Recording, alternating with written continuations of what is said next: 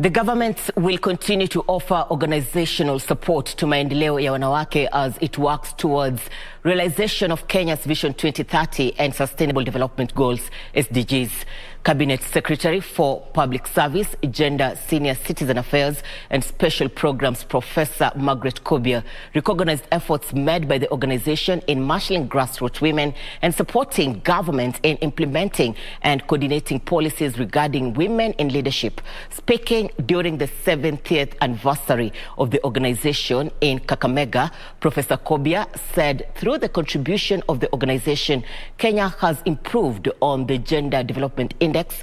Gender Development Index measures a country's access to education, health, life expectancy, and well-being. Kenya has improved from number 118 in 2018 to position 95 in 2020 out of 186 countries that were evaluated.